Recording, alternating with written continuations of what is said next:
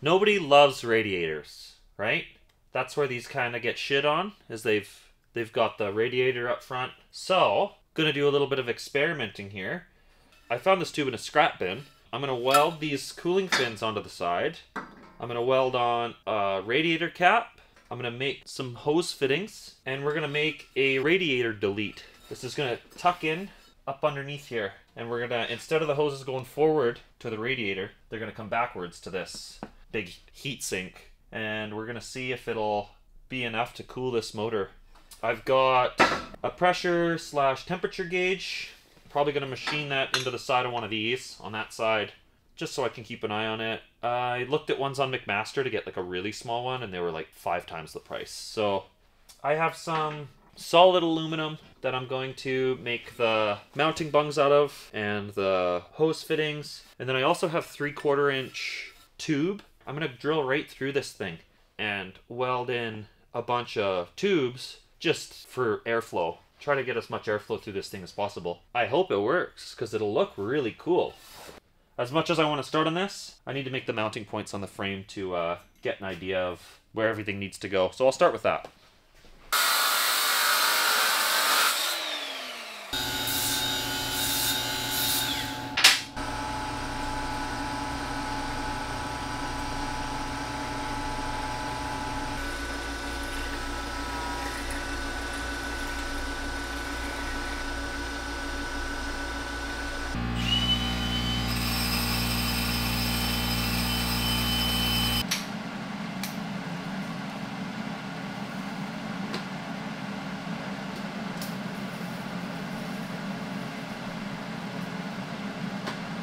I love my Milwaukee tools, but the chucks on these drills are just junk. No matter how hard you tighten this fucking thing, it just slips. And I had that issue with the cheap drill, and I thought that it would be fixed when I bought the fuel. I got these things made, I welded them all the way around, and then I just drilled a couple holes in this angle iron. I have these parallel to each other, and then I have them centered in the fender. They are out quite a ways. I want that tank to be floating in here. I want there to be a bunch of space around it, because I figure that the more open air that's around it, the better job it'll do at cooling. I might have to put a heat shield on the inside of this exhaust, depending how much heat this thing dissipates. But so I'm gonna stitch these on, and then we can start on the tank. I put a bunch of washers under here just to set this at the right height.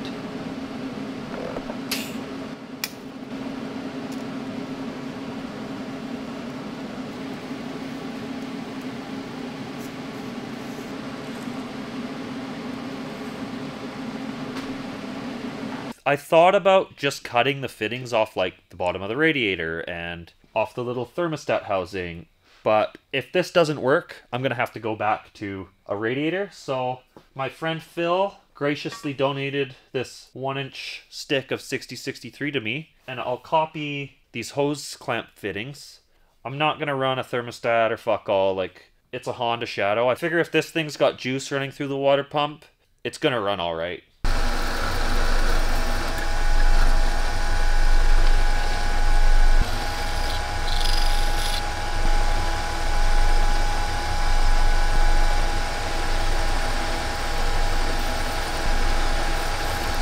This stuff is really gummy, and it pushes a bad burr. I've been trying to take light passes, but even still, just does not want to break.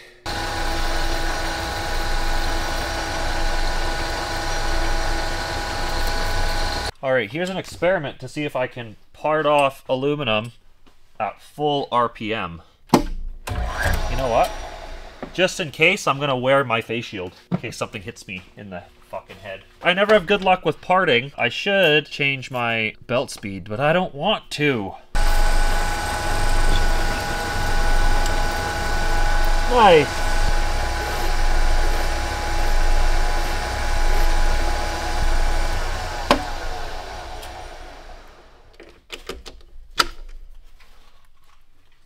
That should hold a hose. Just gotta drill a hole through it.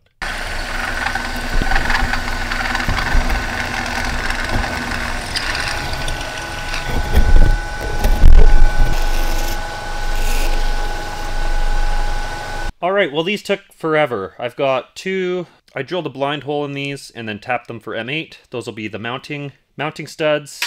This is the outlet. I ended up having to put a weld bead around this, and then I just shaped it, drilled a 20mm hole through that. These are the inlet ones, and then I made a 1/4" NPT for that temperature gauge. I eyeballed that stick, and this is all that I was left with, so I did a pretty good job. I need to cut these down, and then I can find the center of this, and I'll mill a hole in here for that NPT plug. Whoa! Good save!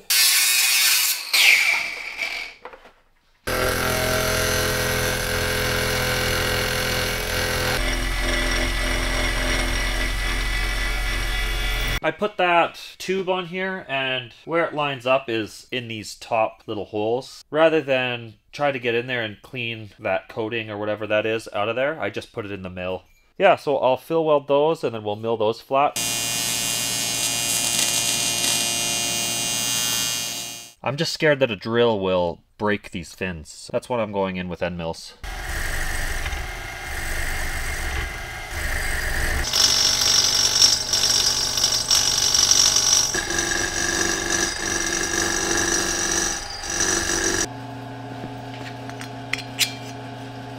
That's what that looks like.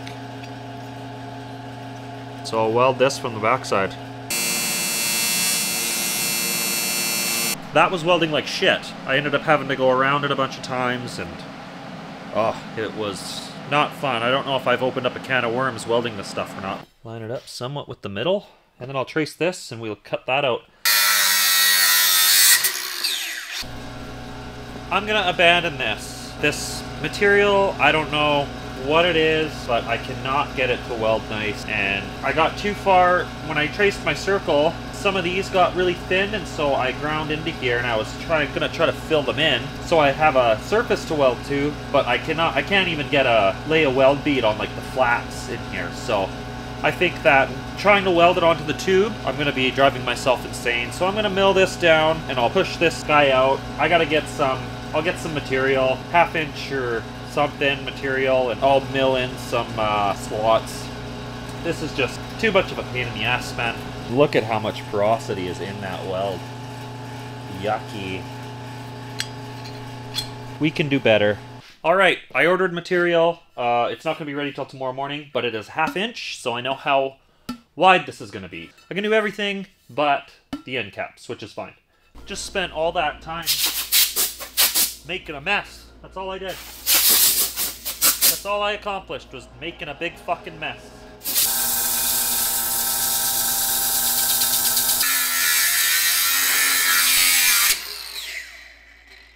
This thing's not exactly round, but I got it within 10-15 thou, which will be square enough for the end.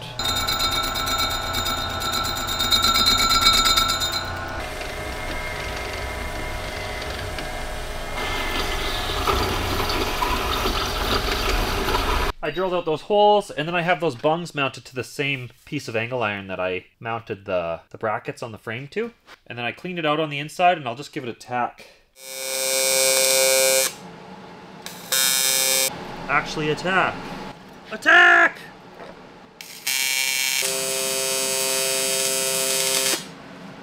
Oh yeah, way better.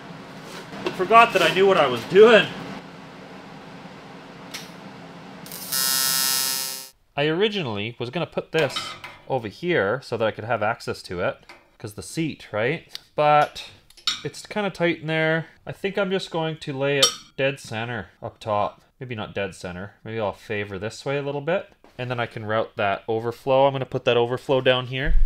I think I'm going to put the outlet on this side, and then I'll put the inlets on this side, and that'll allow the coolant to flow from one end to the other, right? You don't just want it to go dump straight in and out. You'd want it to stay in there as long as possible. Now that this is up here, I can kind of figure out where all of my fittings need to go.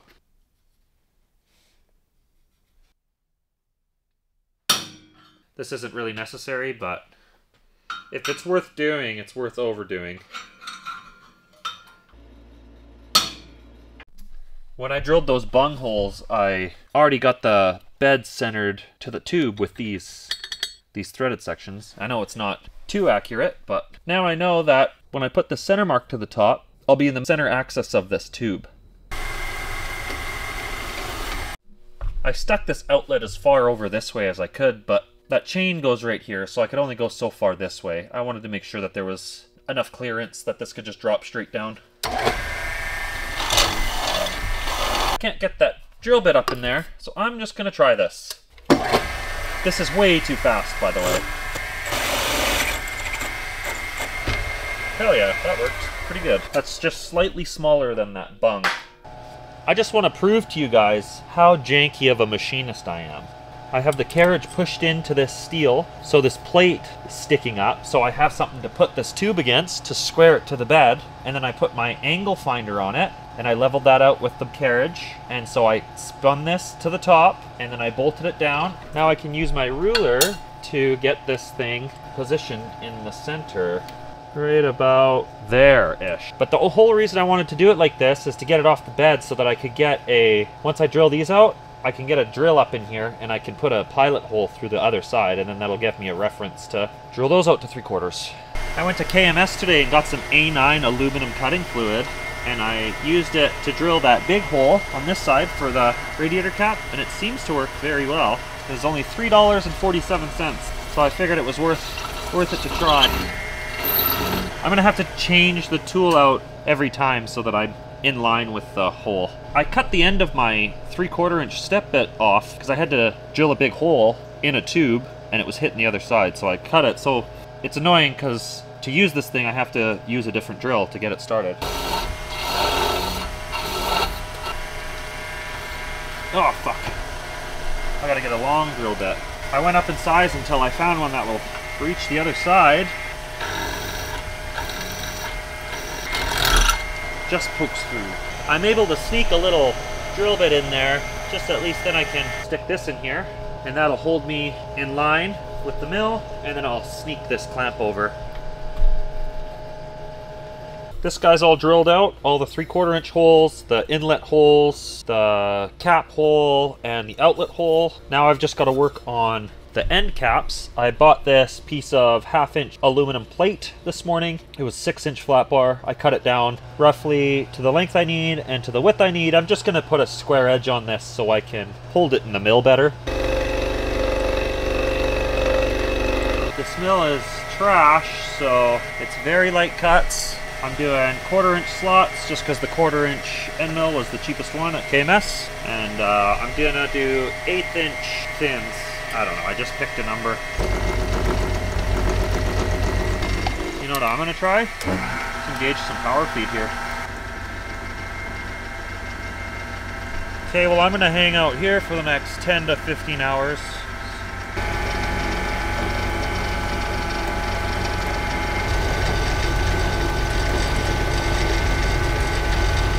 I don't have enough travel on my lathe bed here. Loosen this guy off, and then I'll just drop this thing into the slot I made. And then I can just use the indicator like I have been. For some reason I did the math for a 3/8 cutter, and this is a 1/4 inch cutter. So now it's 1/4 inch fins, which is whatever. It saves me a bunch of time because I have like 1/3 as many things to cut. But I fucked up the first one and I cut just enough of this material to make 2 out of, so I couldn't save it. I should have just left that piece long. I've got this down to 1 pass. No matter how much I tighten these gibs, there's a bunch of slop in this, so if I let this go, well, I have to hold it up. There's that part that only took forever. Garbage bins are here, and I forgot to put my fucking garbage out. Too busy building a Honda Shadow.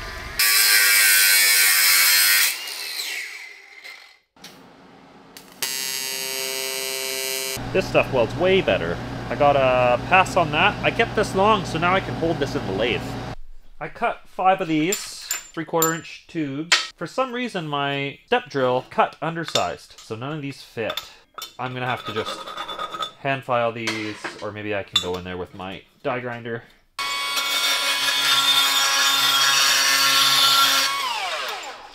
All right, well, just do that 9 more times. All those things fit. I'm just gonna tack this guy on. I just kind of wanted to do it in here, just to line everything up.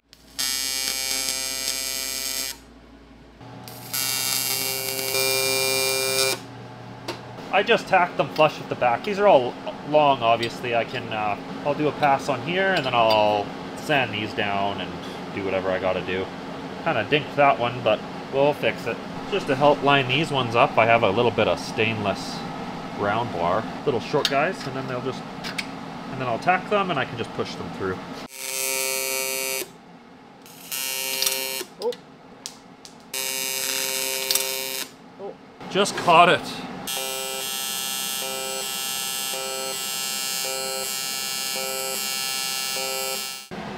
And that's how you cheat, is you pulse it all the way around and then you get this mint looking fucking weld around that thing. Is it cheating to know how to use your machine? Now I'll do that 86 times.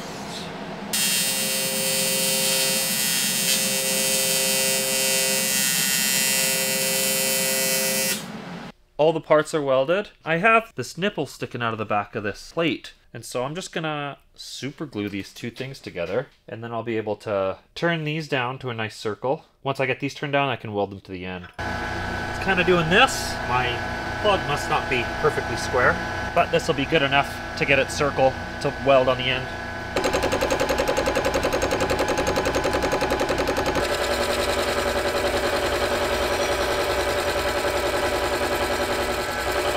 Hit those with the heat gun, and those broke apart. I put a little bevel on here, on both of these sides, and then I also put a bevel on the tube itself. I just pushed an angle iron up under here, just to hold that. I didn't feel like going to the truck to get a clamp, so. And then I'm just lining the fins up with the exhaust. I'll cut this guy shorter and then tack this to the other side.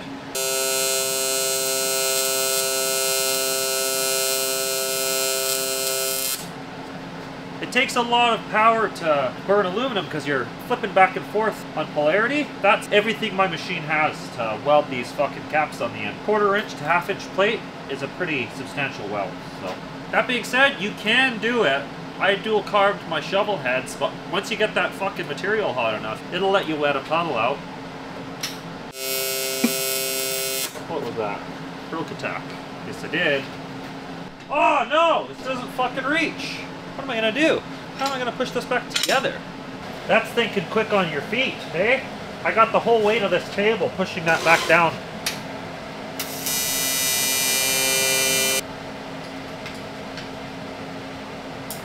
I got this thing put back in here. I just started this when it was on the lathe. MPT fittings are tapered, so as you cut, you open up that hole, you'll allow whatever you're threading in to go in deeper. Thread that gauge in. Keep going back in with the tap until I get it at the perfect orientation to where it's tight and sitting straight up and down.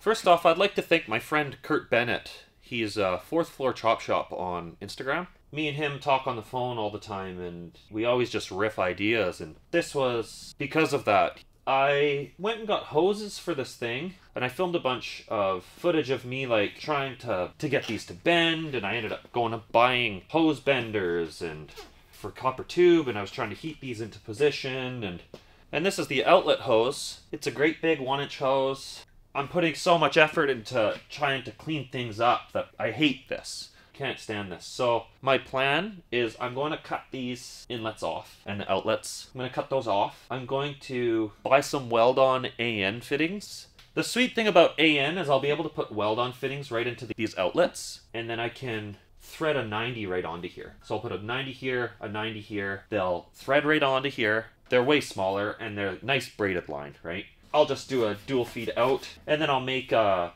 an inlet block on that water pump. I'll just weld it on with some tapped holes for a couple of AN lines, and then I can come out here with a 90, go through here, and then run it down, and then go into the bottom with a 90. Like, it cleans everything up when you can thread those fittings on.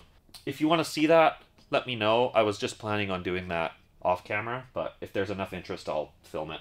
Yeah, so the total on this, I spent $17.82 on the temp gauge, and I spent $17.31 on the radiator cap. Those just came from Amazon. And then this plate was $25.32. So the grand total spent on the bike so far, on everything, is $1,276.25.